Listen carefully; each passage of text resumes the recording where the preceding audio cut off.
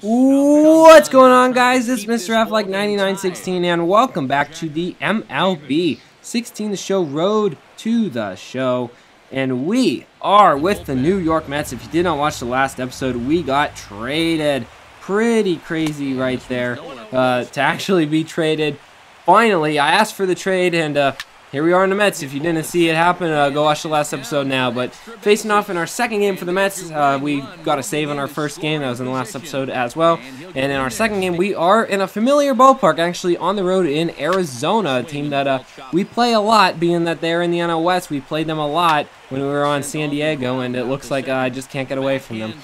They haven't given me too much trouble in the bat. Sometimes they have, sometimes they haven't, but we are going to get a ground out there. And then with the winning run in scoring position, we are just going to walk the batter to try to set up the double play. So we will aim for the double play to get out of the inning. Next batter, he hits it right on the ground. First pitch over to second for one to first, and they get him in time, saving the game. And we move on to the 10th inning, and sure enough, Jack Davis is going to get his second career at-bat here in the major leagues.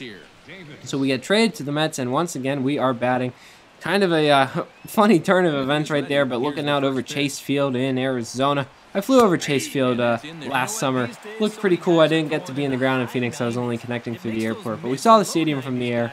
What we didn't see is Jack Davis striking out, but that's what we're going to see right here in this video, and that's all he does. He has 2 career at-bats and now 2 strikeouts. All of his hitting stats are just 0, so, I mean, you can't really expect him to do much else. 1-0 count after we throw a ball to the first batter in the 10th inning. Then we fall behind 2-1. You can make that 3-1 with a sinker low and away. We bring it back to 3-2, trying to strike him out on a curveball, but he just looks at that one. It is just outside or inside the zone, and that'll be ball 4. So runner on first. Next batter comes in. 0-1 pitch. He fouls it off. It's going to be now 0-2. We throw a ball, makes it 1-2, and then he hits it on the ground right side, and that's going to be a base hit. So once again, the winning run is now up to second base. So once again, Arizona trying to challenge us a little bit. Next batter comes in. He's just going to bunt it. That'll be fielded by the third baseman. Throw to first. That was a close play for the out, but now the winning run is just 90 feet from home plate. And what are we going to do? Well, we're going to do what we did in the last inning. We are going to intentionally walk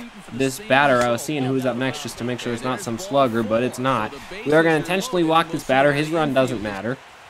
And now the bases are loaded, so we need to do something good here. We fall behind in the count all the way to 2-0, needing to come back with a strike on 2-0. This one's going to be a changeup that he swings and misses that. I think he was expecting that 2-0 fastball. He got the changeup. Then on 2-1, good curveball. Look at the spotting in the zone by Jack Davis. He just did that perfect.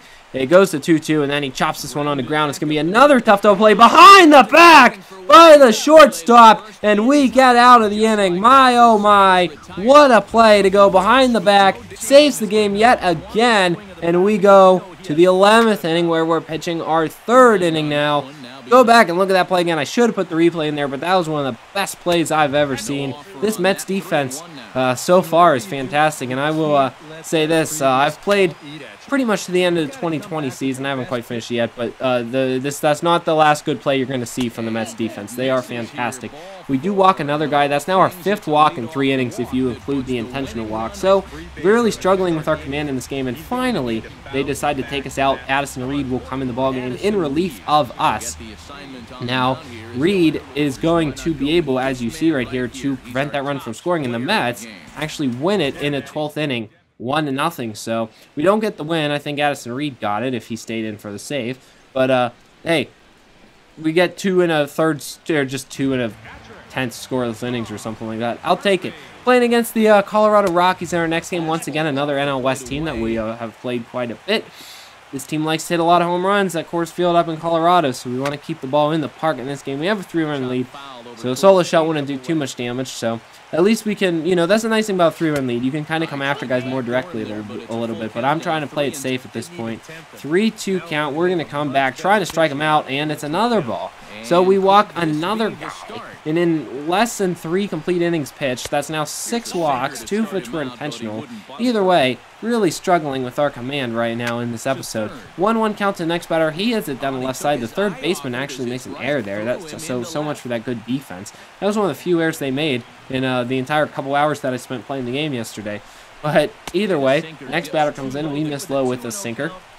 And this is, by the way, the tying run at the plate. So now's where we got to be careful because home run would tie the game. It ends up going to 2-2. Boom. 100-mile-an-hour fastball. We strike Nick Hundley out. And there's one gone. We've set up the double play to get out of this game. Next batter comes in. First pitch is a sinker. He fouls that one off. It's 0-1. We're going to follow that sinker up with a pitch low and away. He's going to swing and hit it to right field. This one is to the right fielder pretty much directly. He will just step back a few steps and make the catch. There's now 2 gone here in the bottom of the 9th inning. So with 2 out, first pitch to next batter. Good fastball, 99 in there for a strike.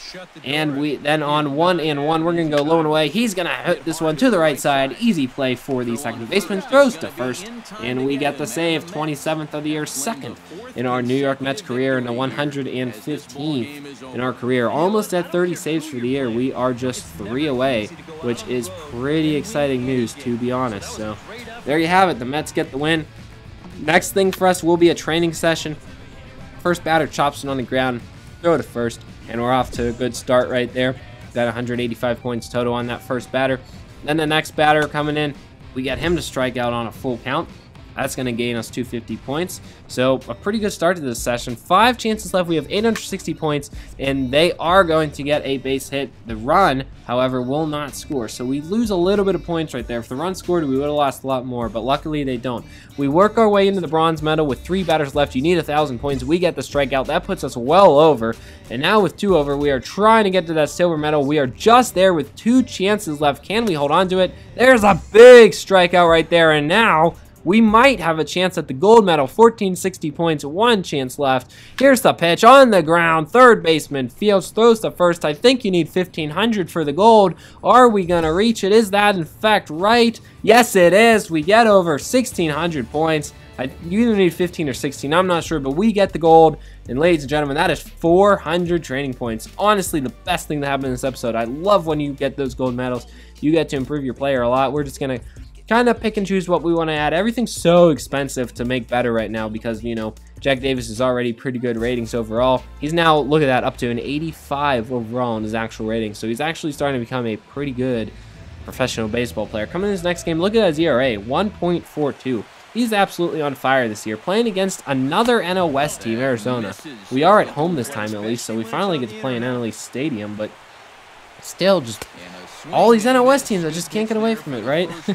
We strike out the first batter. It's nice to finally have a strikeout after all the walks that we've been throwing.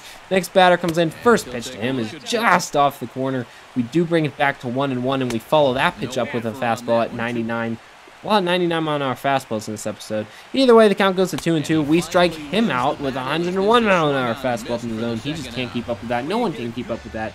So 2 strikeouts, trying to strike out the side here. That would be a pretty nice comeback to the last few games, which have been a little rocky. We get him down 0-2, trying to end this inning. Here's the pitch, just high with the fastball. Then it goes to 1-2. We're going to try to go low after that high pitch, and boom. Curveball in the zone, hot looking, and we strike out the side. Boom, boom, boom. Strikeout, strikeout, strikeout. 3 up, 3 down, and that is the perfect save, guys. There cannot be a better save than when they don't put a ball in the play at all.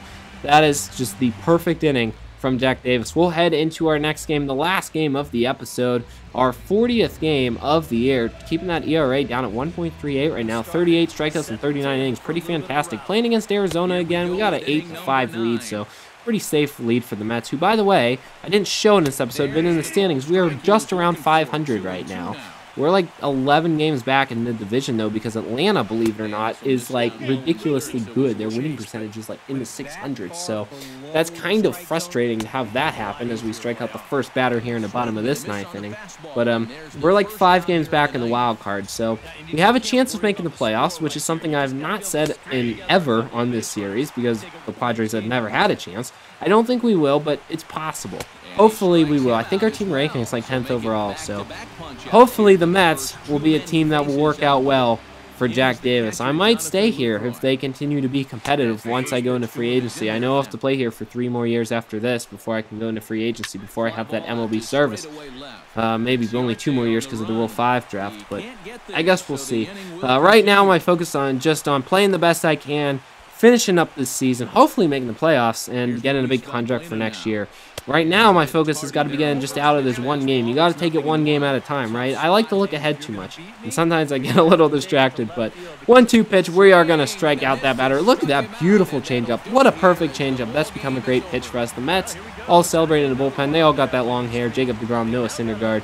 And that's going to be it for this episode, guys. We got our 29th save of the year. For now, we'll see you next time. Make sure you rate, comment, and subscribe. I'm Mr. Affleck 9916. Peace.